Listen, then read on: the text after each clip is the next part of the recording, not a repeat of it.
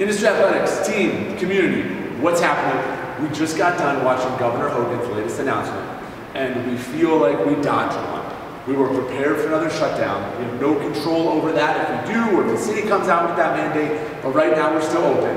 And the biggest thing he talked about was wearing masks. Now, I know I already put a video out about this. It was a little bit long-winded. I want to make this quick. The rule is mask on in the gym. End of story. It has to be that way. We should have been stricter with this from the beginning, and we've been great with wearing it. A lot of times in the square, it will look something like this, which is not a mask on, or if you have the gator mask, it's completely pulled down once the workout starts. You will go slower. You will have to stop. Maybe your times won't be there. But the feeling I had today, on the verge of another shutdown, I think all of us can relate to.